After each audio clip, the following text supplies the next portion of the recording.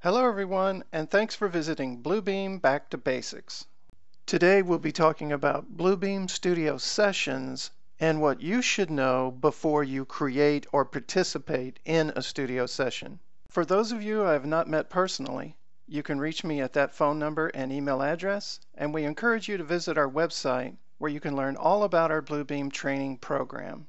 We're going to start this conversation about studio sessions working on a local file, because that's where a vast majority of these decisions need to be made and executed before the file gets uploaded to a studio session. And here's a couple of examples of why. This is just a simple PDF. My interface currently has one custom column, and that was created by going to Markup List, Columns, Manage Columns, and when I'm working locally, there's two tabs under Manage Columns, Display Order and Custom Columns. When you go to a studio session and you go to this exact same interface, Markups, Columns, Manage, this second column will not be there. It is not allowed to access and manipulate while in a studio session. You'll only see the display order tab. So anything you want to do at all regarding the creation or editing of a custom column, you need to do it here in the document before that document gets uploaded to a studio session. Now once the document is uploaded,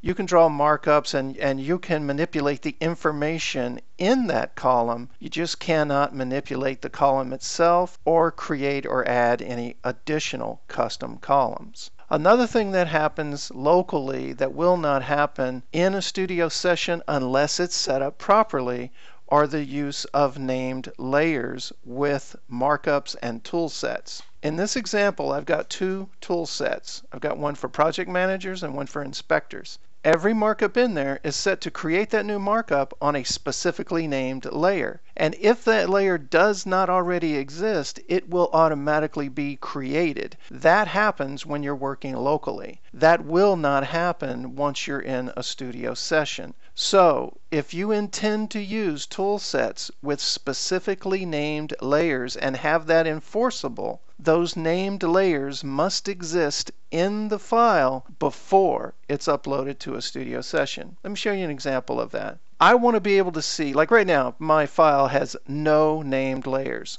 So if I go back to here and I create a new markup that is supposed to be on a layer named Inspectors, it actually did it. And I'll go back to the Layer tab so that you can see that layer panel and see that the layer called Inspectors that wasn't there automatically got created. Now if I go back and I use this one, which puts markups on a layer called Project Managers, it will do the same thing. It will create a layer called Project Managers. But I'm not going to do that because I want to show you the result of that in this studio session I'm about to start. Another thing I'm going to do before we get up there is to place two more clouds using the inspector markups. So I've got one cloud, two clouds, and now I have a total of 3 clouds. In particular, I've got 3 clouds that were created locally before the file was uploaded to a studio session. So I'm going to save this. It's going to ask me if I want to anyway, so I might as well. And now I'm going to go create a studio session and upload this file to it.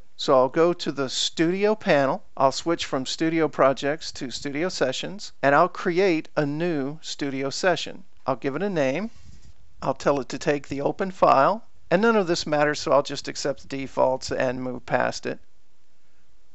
I'm not going to invite anyone to this. All I wanted to achieve has been achieved. We've created a studio session, we've uploaded a copy of this local document, which is currently open still, to the cloud, and now we'll go look at the copied file up in the cloud. And as soon as I start working on it, there's a few things that you need to notice. I'm going to split the main window in half so that I've got the local copy of the file on the left and the cloud-based, studio session-based copy of the file on the right. I can tell that from the tab.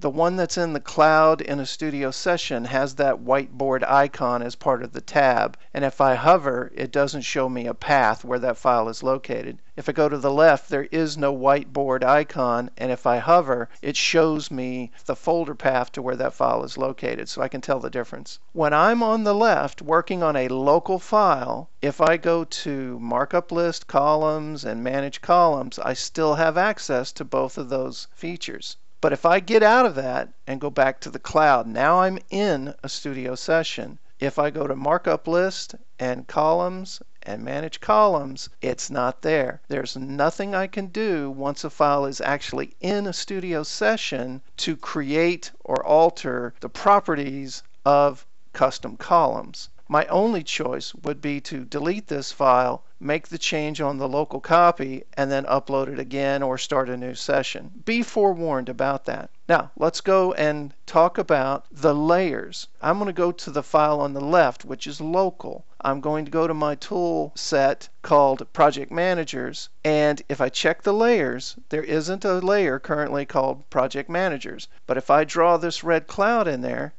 it automatically got created because that was part of the standard for the tool set. Now I'm going to leave the local machine and I'm going to go back to the cloud. Now that I'm here, if I go look at the layers, there's still just the one layer that was automatically created when I drew these markups. If I go back to the tool set now and I draw a red cloud, hoping that it will create that red cloud on the properly named layer, and if not, create it, that is not going to happen. If I now go look at layers, it wasn't there, it wasn't previously existing before the file was taken to the cloud, so as a result, it can't put it on a layer called Project Managers. Again, I would have needed to make sure this file had the properly named layer before I took it up there. Now my only choices are, again, to either go back to the studio and get rid of this file and upload a new version, or completely start a new session where everything is set up properly. But those aren't the only things that you can't do once you're in a studio session. The other things are, you cannot manipulate PDF content of the original document when you're in a studio session. If I go back to the left where I'm working locally and I choose from my edit menus that I've got at the top up here, if I say erase some of this content and I tell it to erase part of that original PDF, that's perfectly acceptable because I'm working on a local machine. But if I go to a file that's in a studio session, all of those